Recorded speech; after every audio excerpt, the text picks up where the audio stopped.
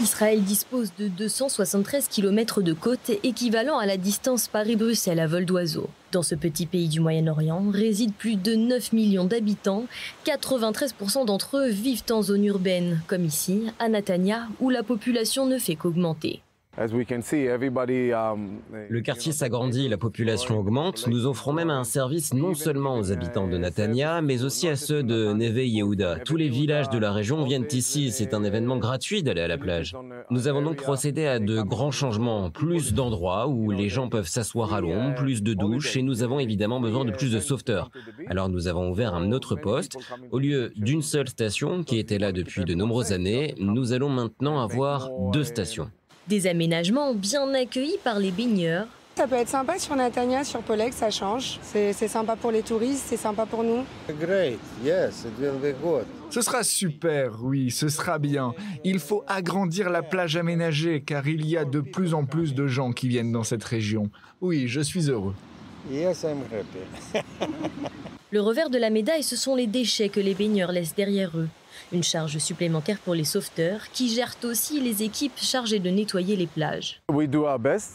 Nous faisons de notre mieux. Nous avons des machines spéciales pour nettoyer le sable, mais les gens doivent être plus consciencieux. Il y a des familles qui viennent, des jeunes ou même des vieux qui jettent leurs déchets sur la plage.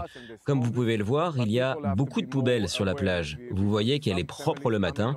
Nous travaillons très dur. Tous ces aménagements ont un coût, comptez environ 500 000 € pour déclarer une nouvelle plage, dont 150 000 rien que pour ce nouveau poste de secours. 22 500 € pour acheter un jet ski de sauvetage. Déclarer des plages permet de limiter la pollution selon le ministère israélien de l'Environnement. Il y a 6 ans, il recensait seulement 20% de plages propres, 70% de l'année. En 2022, ce taux grimpe, 82% des plages étaient propres pendant plus de la moitié de l'année. Rien que le nettoyage, c'est dans les 10 millions de shekels par an, par toutes les plages d'Israël. La Méditerranée et la mer Rouge.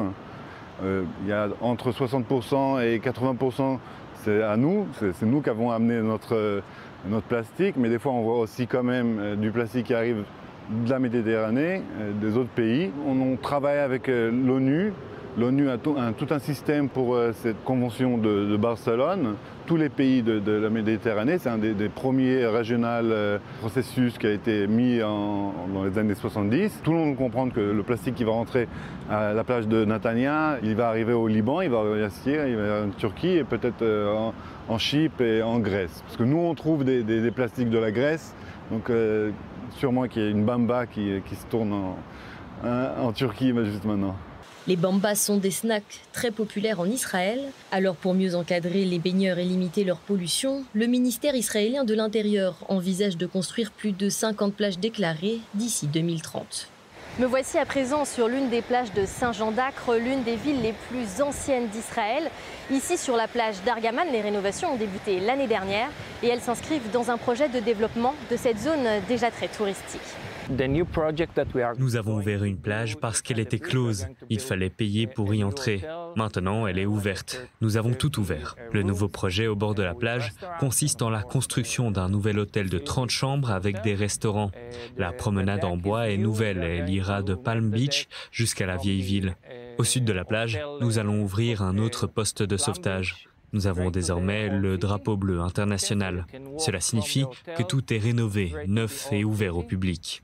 Une plage flambant neuve qui ravit les baigneurs de Saint-Jean-d'Acre. J'aime bien, je suis là, je suis bien. Elle est belle la plage, elle est très belle. Je l'adore, je suis tellement reconnaissante qu'elle existe.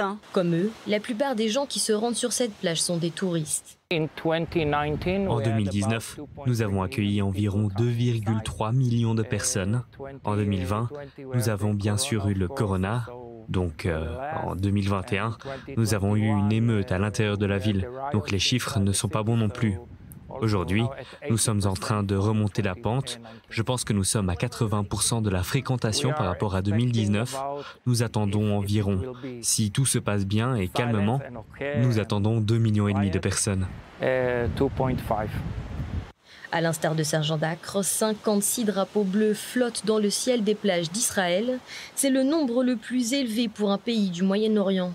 Décerné par l'association française Terragir, il gage des efforts en matière de gestion environnementale par les communes et les ports de plaisance.